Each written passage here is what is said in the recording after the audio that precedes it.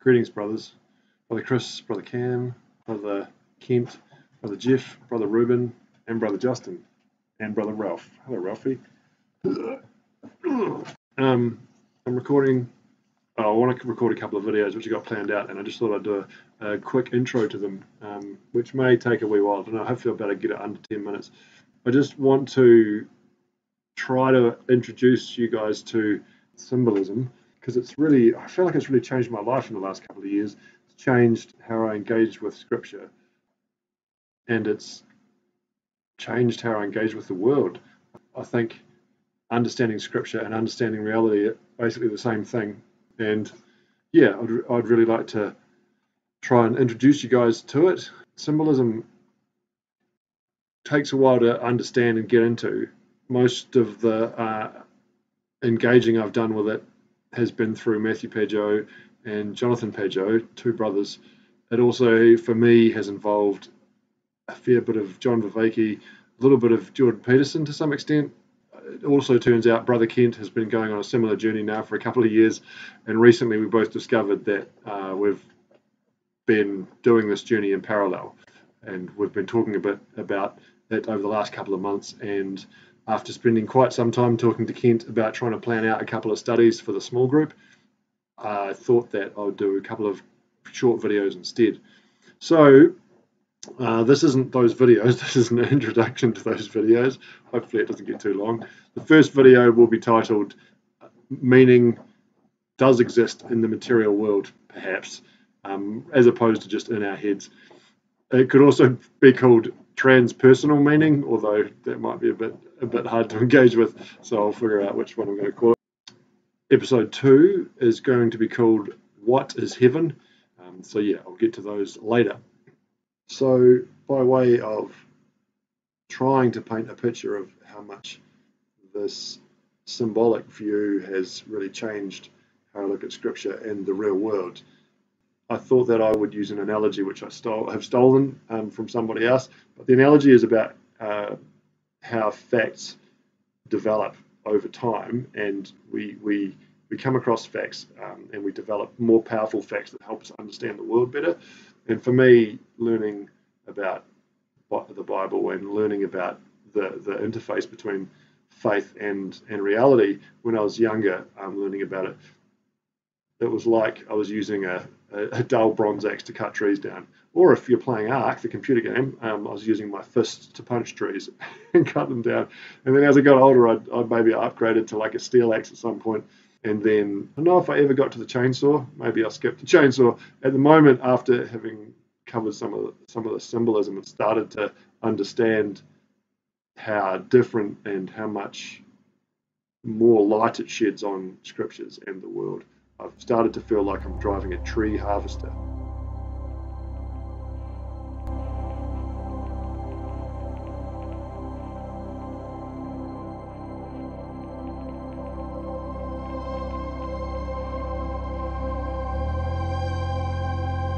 Which is an amazing machine.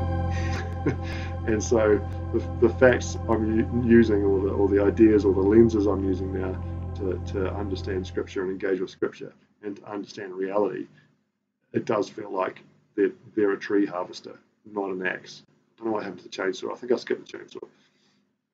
Anyway, so that's an analogy, but I feel it's a fair one. So hopefully that'll communicate something of my excitement at discovering some of these ideas and this way of looking at things. I think just to explain a little bit more about these videos I'm going to make for you, one of the things that's really hit me thinking about my childhood experiences in church has been how much the scientific worldview has impacted the way that churches perhaps teach and look at the Bible. I think that there's other things that have caused this to happen as well, such as World War I and World War II and the Industrial Revolution and a bunch of other stuff. But I certainly think scientific materialism has made a real impact on the way we think about the world. And it is easy to think that the world is just a mindlessly causal bunch of atoms all working. And, science is really powerful and has done some amazing things for our quality of life, but it does strip the subjective meaning out of the world. I mean, it literally does take people out of the equation, because in the scientific method, you don't want subjective interpretations messing up your results. But one of the downsides of that has been a real loss of meaning for people in their lives, which I'd really recommend having a look at John Vervaeke's videos on that. But also, it has also meant that we have this strange view of the world as perhaps meaning only exists in our heads, or primarily exists in our heads. And if you add postmodernism to all that, it also says that that meaning is also meaningless. And the ancient worldview was quite different from that. And I'll talk a little bit about that in the later videos. But, for me as a kid, often my experience of Bible teaching in church and thinking about the Bible was that those stories were just stories, or they were just factual accounts of some stuff that happened to some people, which they probably were, but that meant that the big way that those stories were looked at was they were interpreted as, what did this mean for these people in their lives, and therefore what could it mean in our lives, for us in the modern world, which is a good question to ask, because there's nothing wrong with it, but in and of itself, it leads to quite a small, I would say, number of meanings that you could derive from the story, and I think there's a lot more to it than that. So I'll look at that a little bit in a couple of these videos, and certainly if you decide you want to look more at Jonathan Pageau's material, you'll discover that it can go a lot wider than that, and there's good reasons why you want to go a bit wider than that too.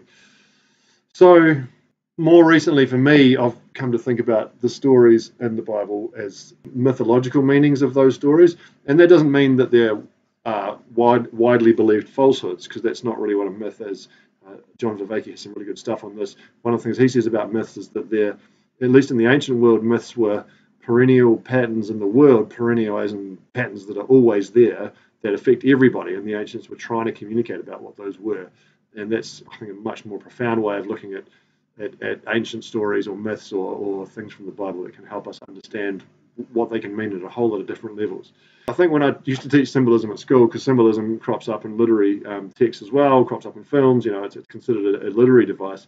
I used to teach kids that the Star Trek logo on the jackets of all the uniform of Star Trek people was a good example of symbolism, because that it just looks like what would it be, a jet trail of a spaceship in space, but it didn't just mean that. Like, it meant a whole lot of stuff. It meant about how mankind was advancing through exploring the universe. It meant a little bit about scientific improvement and how that was advancing the human race, and it was quite an optimistic vision of civilization, perhaps, in science. But that one doodle on the uniform it's not just a doodle, it stood in for all of these other meanings as well. And that was quite a simple way to think about symbolism. The Pageauian view of symbolism is a bit more complex than that. The ancient Greek word, sort of two versions of the ancient Greek word, and one fed into another one, and then that one fed into the modern word symbolism. But it used to just mean two rivers coming together, or two things coming together. Now, it also meant two things coming apart, which can be a bit confusing. But one of the ways of looking at it was that it was things that were thrown together that were somehow connected. And the Pageauian view of, I would say, symbolism is that there's patterns out there, which is a whole lot of things which are connected in the real world, and trying to understand those patterns is probably when we start to call it symbolism, and we talk about one thing being a stand-in for something else, or one thing connecting with something else. Oh, and finally, to make some of this more concrete or manifest example, I thought I tried getting different backgrounds for this video. I tried a background of a ruined church, and it didn't work out very well because the contrast was all whack. And then I thought, why don't I just stick with the background that I had? This background I had for my sci-fi course I'm teaching this year in English. And it occurred to me some of the reasons that I might like cyberpunk, which is a genre I'm very fond of, might be that I did identify with anti-heroes. And I think anti-heroes are a part of a really important pattern in the world at the moment. And I wonder if anti-heroes are particularly relevant now, partially because of a loss of meaning in people's lives.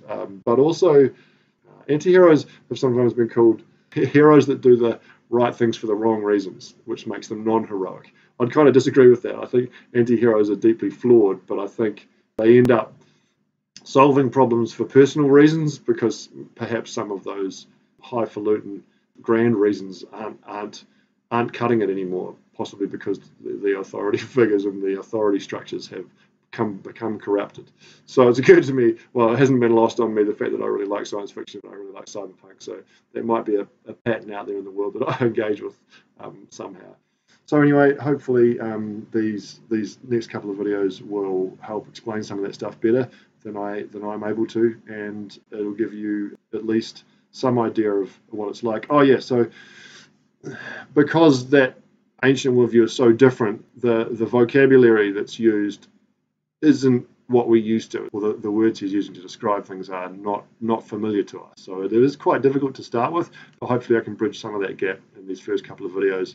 And really, they're more designed to give you an idea of why it's worth your while to look into this stuff more, hopefully with some examples that I've found really exciting, and hopefully you'll find them exciting too. Some of them you may not agree with, which is fine. It's more about whether just the claims that this view makes, or the claims that perhaps meaning could exist in the world everywhere, I think are worth giving some time to see if that really could be true. So yeah, I look forward to talking to all you guys. I pray for all of you as well, and I really hope that this can be something that you will get a lot out of, the biblical symbolism.